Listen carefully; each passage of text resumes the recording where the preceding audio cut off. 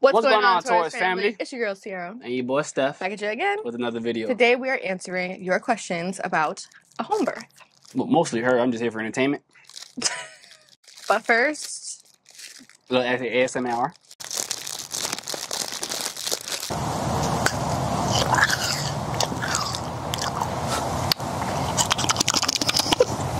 Okay, y'all. So if you don't follow us on Instagram, make sure you follow us on Instagram. That's where I asked the... I put the little poll for the Q&A. Yeah, follow me. Don't forget to follow me, guys.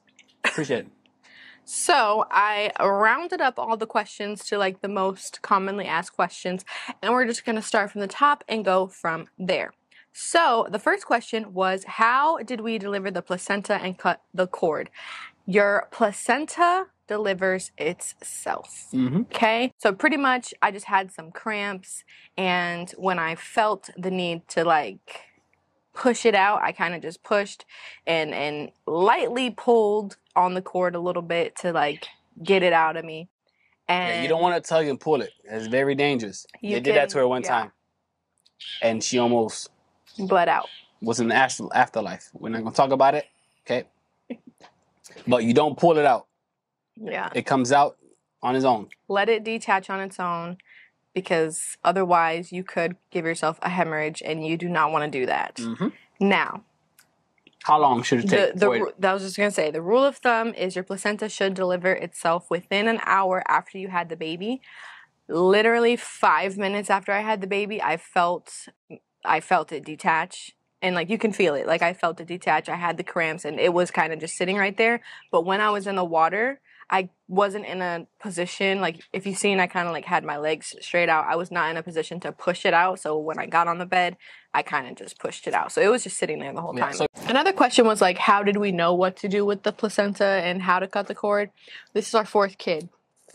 So we've seen it done 3 other times before. Stefan's cut the cord 3 other times before. Like, yeah, that too. We kind of just knew, you know, like from experience. So I didn't cut it until she birthed the placenta out. Yeah. And we got clamps. We clamped it as close to like his belly button as possible, and then we just cut on the opposite side of it. So make sure you got some sharp, good scissors, and make sure it's sanitized. Next question. Did we have a doula or a midwife come at any time? No. I was the doula and I was the midwife. We didn't have any of those come out, but Stefan was a little bit paranoid. No, was it?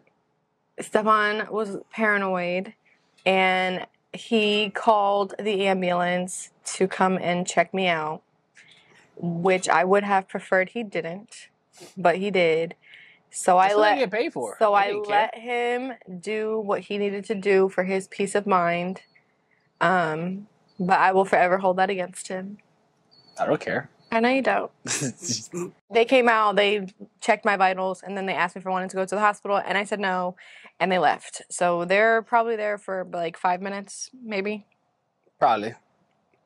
And they did not check out the baby. They literally just checked my vitals, and they left. Next question, was I worried about tearing, and what was I going to do if I needed stitches? So when I was pushing out the baby, I said stop, and then I started panting. I was like coaching myself. So I read a book on hypnobirthing. I will share that one later because that was another question. But they said when you pant, you can't force the baby out. And so the key to not tearing is to kind of just embrace the ring of fire and let like your perineum stretch. Let it burn, baby. But I will say, in the water, I did not feel the ring of fire at all. Well, they gotta understand there's a lot of first-time moms too. So what is a ring of fire? That's when the baby's head is crowning. And what is crowning? Coming out of your vagina. Okay. And it feels like a burning sensation, like you're on fire. Okay. And I had that with Harmony and with Haven. But in the water, I did not feel it at all. You did? No, I didn't feel anything but pressure. The water is the way to go for sure. So, to Stefan. Was it nasty? I didn't look. I can't even see. All I saw was when the baby came out, and he was just in the water like this. That's why I said, oh, shit. So was it nasty seeing that? I'd rather see that than what I saw with Hazel any day. Any day. Okay. Another question. How did we empty the pool? We just siphoned it. That's it. So the same hose that we used to fill it, we just detached it from the shower head, and Stefan sucked all the nasty water through. So if you don't know how to siphon, you just leave one end of the tube in the water already, and the other end you just give a good suck, and then let it lay down, and the water will come out. That's how we did it. I'm not sure if that's how you're supposed to do it, but that's how we did it.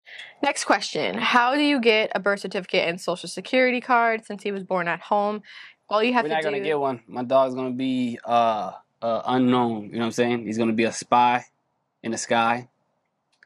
The government don't need to know about my son. All right? He's not going to get no social security. They're not about to stamp him like a prison number. Okay? He's not getting one. Next question. For the birth certificate, you go to the health department. For a social security card, you go to Social Security Administration, and you fill out the applications.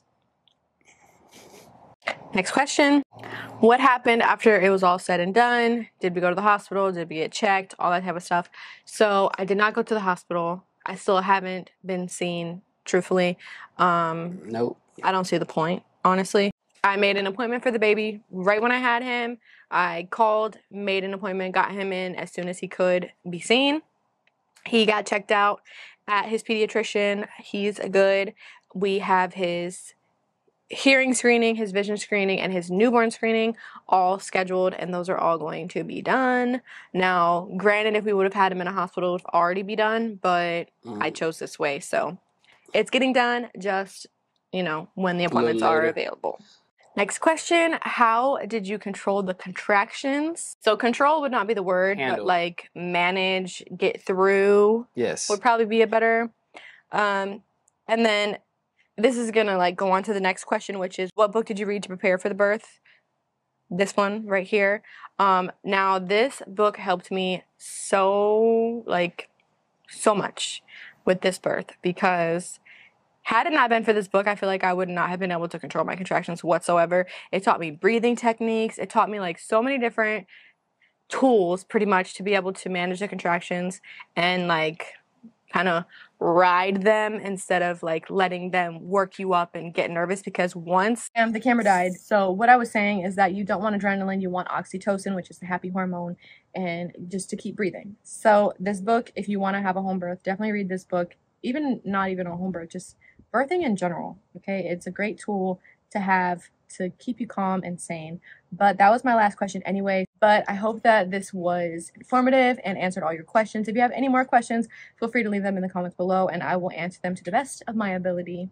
But appreciate you guys for being a part of the T-Fam. If you're new, hit that subscribe button. And hit that like button right now if you like the video, of course. And leave a comment down below if you made it to the end. Yeah.